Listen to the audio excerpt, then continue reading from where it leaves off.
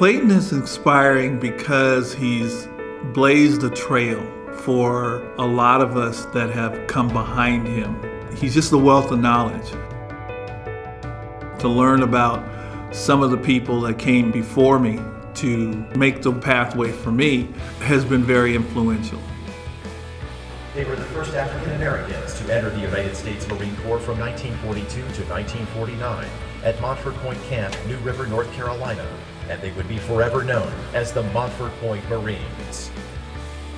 His evolvement from where he came from to where he is now is just so inspiring.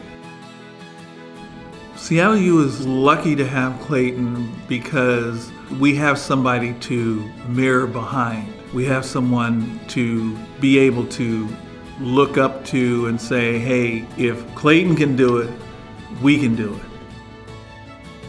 More than anything else, I value his knowledge. I value what he stands for. Clayton deserves this award because he is very service-minded. He's very community-minded.